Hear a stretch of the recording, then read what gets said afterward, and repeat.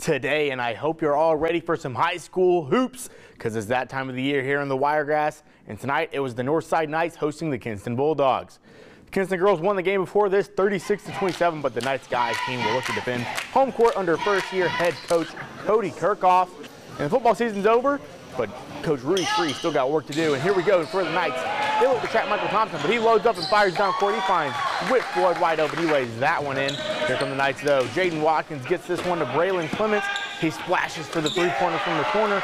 And whether it's cleats or sneakers, well, this is going to make things happen. Always scoring big touchdowns for the football team. But here's John Simmons with the handle for the Dogs, but he loses it. And it's scooped up by Watkins. He's going to take it all the way on the fast break for the score. Knights boys, they win big in this one tonight. First game under Coach Kirkhoff, 65-30.